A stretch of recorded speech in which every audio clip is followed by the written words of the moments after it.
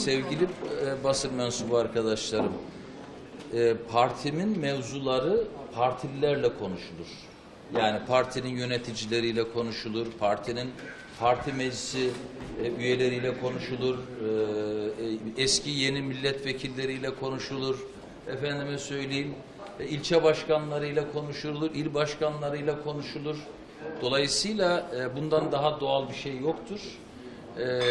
Bizim bu ve benzeri belki 200'e yakın toplantımız olmuştur diyebilirim seçimden bu yana. Bunlar devam edecektir, devam ediyor. Gizli bir tarafı yok. Yarın da toplantımız var. Hatta bugün bile buna benzer toplantılarımız var. Hiçbir gizli tarafı yok. Konuşulan mevzular partinin konularıdır.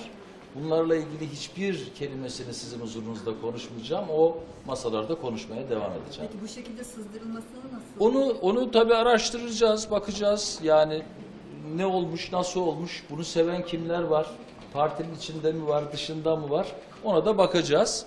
Ama biz partimizle ilgili mevzuları partimizin yetkilileriyle çekinmeden, açık ve seçik, kalbimizde ne varsa bir arada bir aile meselesi gibi konuşuyoruz, konuşmaya devam edeceğiz.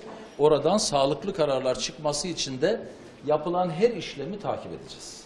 Teşekkür ederim.